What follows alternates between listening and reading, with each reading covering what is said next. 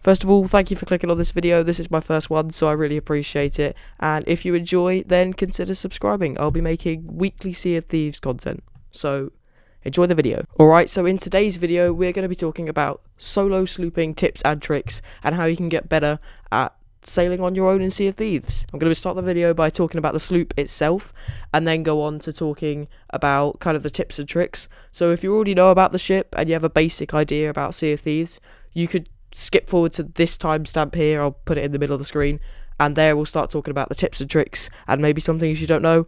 Okay, so starting with the ship, the sloop is the smallest ship in Sea of Thieves. You've got three types of ship. You've got the sloop, the brig, and the galleon. The sloop is the smallest, the galleon's the biggest, and then the brig's kind of in the middle. Although this does not mean the sloop is worse, so don't be put off picking the sloop when you start. Yeah, it doesn't mean it's worse. We'll get into that more later on about the advantages that the sloop has, so stick around for that. So, the sloop is the smallest ship in terms of, well, size. It has two cannons, one capstan with two pegs, which are the bits that stick out from the side. I'm just going to call them pegs. I don't know if that's their actual name. You've also got one mast and two individual ropes to control the mast. So two ones to control the sail length and two to control the angle. You also spawn with 40 cannonballs, 16 bananas, and 15 planks when you spawn into the outpost, which I believe is the lowest. It's definitely lower than the galleon, might not be lower than the brig. However, there is a way to get around this, and we'll go into that in the tips and tricks section, so stay around for when we start talking about that. So the sloop has a max of 2 players that you can play with it on. 2 players is actually a really good level to play with the sloop on, but it is by far the best ship to play with 1 player on. Yeah, there's no other ship. Maybe even you could do brig, a solo brig. I might do a video in the future talking about how you can solo brig. If you'd be interested in that, leave a comment letting me know. The galleon you definitely can't solo on. Definitely the sloop is the best one to solo on. So it does have rowboat access as well. You can pull a rowboat up on the back, and where it opens out on the second deck at the back of the ship, you can, just behind the map table, you can jump onto the rowboat from there. So yeah, basically like all the other ships, you do get access to a rowboat. So now some of the tips and tricks for more experienced players maybe, and of course new players as well. They'll help everyone. So the first one is that the sloop is not the slowest ship in the game. It is the slowest going with the wind. If you're going with the wind and you're being chased by a galleon who's also going with the wind, the galleon will catch you up very quickly. However, it's the fastest ship going into the wind, meaning that if you're being chased by a brig or a galleon, you can just turn the ship into the wind and you will actually start gaining away from them and you'll be able to escape them.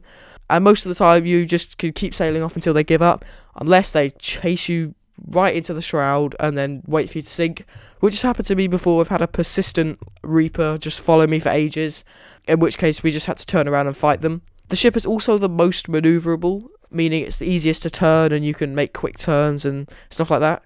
Basically the most agile ship. Therefore you can use this kind of to outrun a ship by using rocks. You can go through, a good thing to do is if you're being chased by a galleon, you can steer through some rocks, come out one way, maybe just steer through them and then come out the way you came in, try and confuse them. You can also, of course, do handbrake turns. So this is where you drop the anchor using the capstan and spin the wheel hard right or left. So that will just spin you around about 180 degrees to the other direction. And then you can raise the anchor again and go forward. This gives you the advantage of if you're being chased, you can just quickly spin around and face the other direction. And the galleon's going to take a lot longer to turn around, or the brig, to turn around and get going in that direction as well. In fact, you'll probably be already going off into the distance, well, not that far, but you'll already be gaining on them by the time they're about halfway through their turn. So yeah, and that's if they notice that you're going to spin around early. It's definitely a good way that you can get away from somebody, is by spinning around quickly. It also means if you're in a gunfight, you can turn away from the cannons and find an area where they can't hit you before they can basically turn the ship to face the cannons to you. So this gives you a big advantage. If you do happen to get in a gunfight, which I wouldn't recommend, especially with a galleon, but unless you're more experienced, I'll go into that later, then the tips and tricks for getting into that fight is to find a spot where they can't hit you with the cannons, but you can easily hit them with yours. A way of doing this is to get right up close to them. Basically, if you're basically on top of them and you're right next to them, their cannons will just fire over you and you can just keep hitting them with cannon shots. This does come with a disadvantage though, the fact that they can board your ship because you're that close. They can literally just jump on, and also they could probably hit your mast with a chain shot if you're not careful. So if you pull up close, probably pull up, fire some cannons, and then pull away pretty quickly, because you don't want to be hanging around there for a long time. And you also want to hit your shots low on the galleons or the brigs. That's a tip. Yep, okay. Next. So the next thing is you're smaller, so you are harder to hit. If you imagine you've got, you're on a cannon and you're trying to hit a galleon, it's easier to hit than if there was a little sloop in front of you. There's more chance that you'll go over it, whereas on the galleon you'd probably just hit their second deck.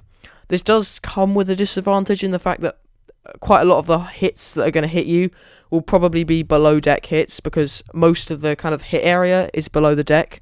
And what that means is, if you're hit, you'll likely start filling up with water, unless the second deck of the sloop doesn't sometimes, but it can. I've seen it start filling up with water from that deck as well. So basically, if you get hit, you're probably going to start filling up, which is a disadvantage, but then again, it's harder to hit. And also with the sloop, the waves can sometimes be so high that you can't even see kind of the deck of the sloop, which is an advantage. I think I had a clip earlier in this video where you might be able to see it with the skeleton sloop. It goes down underwater, kind of almost looks like it's underwater. So go back and watch that if you want to see an example. If it wasn't included earlier, I'll include a clip of it here. But yeah, you are harder to hit, but you are probably going to fill up if you're hit. However, that's not all bad, because you'll actually take more hits to sink than the brig.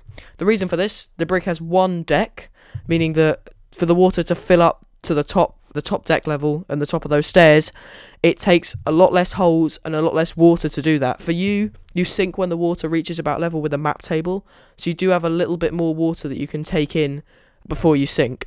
So you do have the advantage over the brig in that case. So if you are getting in a fight, you can pretty safely get into a fight with a brig, I think. So you do have that big advantage over the brig. So that's kind of a bit about the advantage of the ship. But in terms of getting gold and money, it can be harder, definitely harder, as a solo slooper. Sea of Thieves is kind of built around this multiplayer experience. Most of the things you do in the game, you can see have some effect to the multiplayer, if that makes sense. That's why the capstan has multiple different rigs. I'd call them something else at the start, but sticks coming out of them, because multiple people can pull it round. So with that, it could be harder to make progress and get loot and gold and everything. But a way you can avoid this and get around this is by joining alliances. This gives you a big advantage because you get a cut of what everyone else is selling. So if you joined an alliance with another crew and they went and sold a skull, you would get a percentage of the money that they sold it for. So say they got 2,000, you'd get, I don't know, 1,000 something. I'm not really sure how it works, but I'll put a percentage up on the screen about how much percent you get. It does also, if you're in an alliance, it doesn't affect you at all. Like, you don't lose any money for selling stuff. You just give the bonus to somebody else. And as an alliance, you can kind of share all that gold around you. Because it is a lot harder. If you think about it, a galleon could just go to a fort, complete it with 4 players in about 30 minutes and sell the stuff. It's going to take you probably, this is all based off the fact that you're not an experienced player, but it will probably take you quite a bit longer to beat that fort and get away with all the loot than it would a galleon.